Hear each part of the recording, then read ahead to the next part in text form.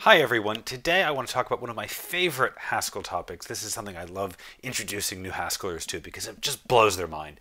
And that is the true nature of I/O in Haskell.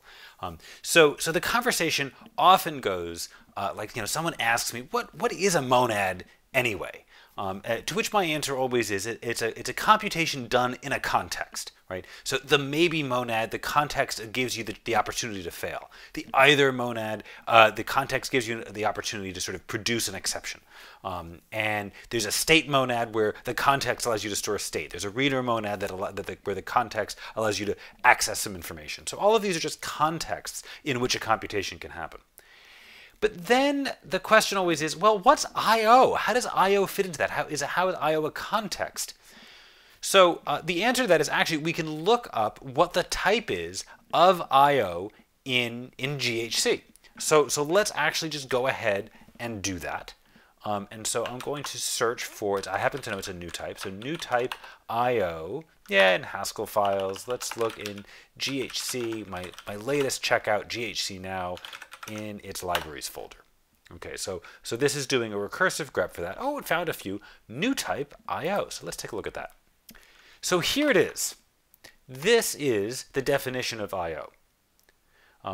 And so what can we do with that? And so this video will sort of explore some of the fun things that we can do. But let's look at what this is. So this is a new type. So it says that IOA is really the same thing as this type. Well, what is this? This is the state of the real world, and it returns a new state of the real world and some value A. So this, if you're not familiar with it, this notation is an unboxed tuple. It's a small optimization, or maybe a big optimization, over a normal tuple. So we can just sort of forget the little hash mark if you want to, and that's a good idea of what it means. This state hash real world is not really represented by anything at runtime, but we can think of it as the real world. So in other words, an I/O computation takes the state of the real world, right? The exact positions of every atom and electron, if atoms and electrons had exact positions, and velocities. Of course, we can't know all that at the same time. But it takes that, and then it produces a new real world one moment later with maybe some other value, right? So when I say putsterlin, that has type IO string, or string to IO unit rather.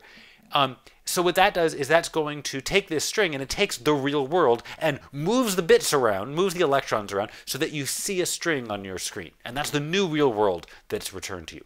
And then, of course, that real world can be fed into the next operation. And this is really its definition, right? So I want to keep this. Can I do enough Emacs stuff? Oh, no. Oh, it's getting worse. It's getting worse.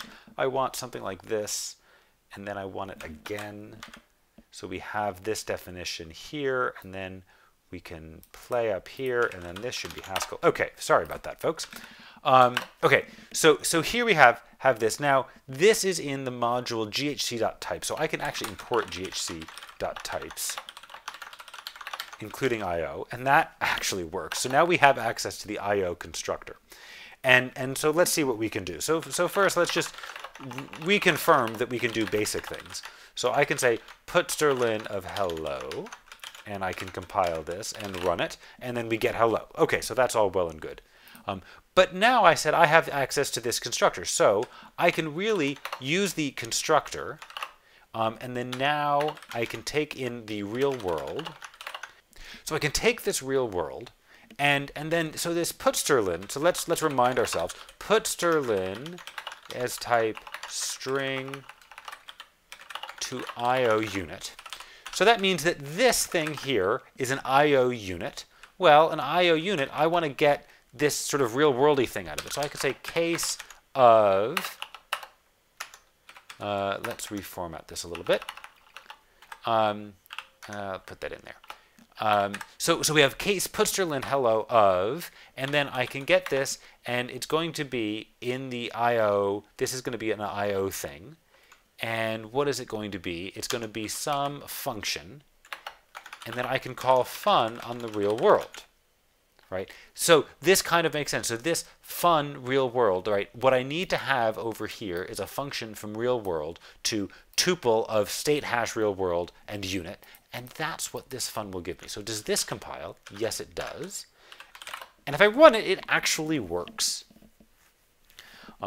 Okay, that's kind of interesting. But what if I do other strange things? So what if instead of just case and then I run that function, what if I ignore it?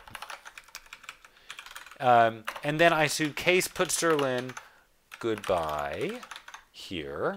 And then this is the one that I run. Let's see, this is IO fun real world. So this still compiles, this still is type correct. What happens when I run it? Now we just get goodbye.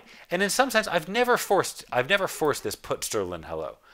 But let's see what happens if I force it. So now we're going to need some sort of bang patterns, I think. So let's turn on bang patterns. And now what's going to happen? Now we still just get goodbye. This is all working out really well. But what if I say this is fun1, and we're not going to end up needing the bang, right? Because it's just a function here. So the fact that whether or not I unpack it, it doesn't really matter, right? There's another video about that. So here I use put Sterlin hello of IO fun1, and this is, we'll call this fun2. And then I can say that this is fun2, but now I can case on fun2 of real world to unpack real world prime, and then that's going to be unit, so that's kind of boring. And then I can call fun1 on real world prime. That should be type correct. Oh, but we're going to need unbox tuples. Okay, that compiles. And now we get goodbye first, and then hello. This makes sense because of the way I've threaded this. So we call fun2 on real world, and then we get real world prime, and I call fun1 on real world prime. I wonder what would happen if I just call fun1 on real world, though. Right? We're going to get some output here, but I'm going to ignore that, and instead I'm going to call fun1 on real world. So we could almost think of this as like, you know, I don't know if you've heard of sort of the multiple worlds interpretation of quantum mechanics. Right? We take the real world and we can pass it both to fun1 and to fun2, and let's see what happens here. And now I run, and now we get goodbye followed by hello. That's interesting because here it looks like I've run the fun2 thing, the goodbye thing, before the fun1 thing. So it's actually not really passing the real world around. I can't duplicate the world. But the Haskell type system doesn't really know about that. So this also actually hooks into linear types a little bit, doesn't it? Because if we had linear types, then we could make sure that not to do this funny duplicative thing. So that's kind of interesting. What about this? What if I do fun1 of real world and then what if I do that twice? How can I get that to happen twice? Oh, I don't know. Can I do seek here? What will happen if I do this? I think I will get a type error here. Right, so we can't do this. Right, we can't do this. But I can just use case again. So we can use case of, and then I don't really care what goes in here anymore, because I'm just going to call fun1 on the same old real world again. And then now here, when I run this, now we get hello twice because I'm calling this fun1 twice. And so in some sense, yes, we can think of this as passing the real world around. But in the end, we actually have to implement this on a real machine, right? We can't really take the whole universe and pass it around. That's not something we can do. But we can sort of manufacture these real world tokens. So at runtime, real world here is represented by nothing at all.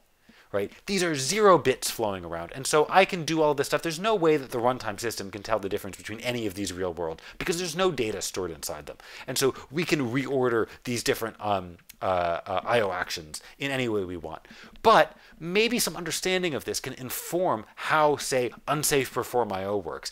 And it also, I think, helps conceptualize how I/O is a monad just like any other. It's really just a state monad. It just so happens that the state is the real world. All of these shenanigans, well, that's just some fun that we can have with that idea. But in the end, I think the payoff is that this idea of I/O as a monad, this really fits into this larger picture of how monads work. I hope this has been interesting for you. Thanks very much for watching. Bye.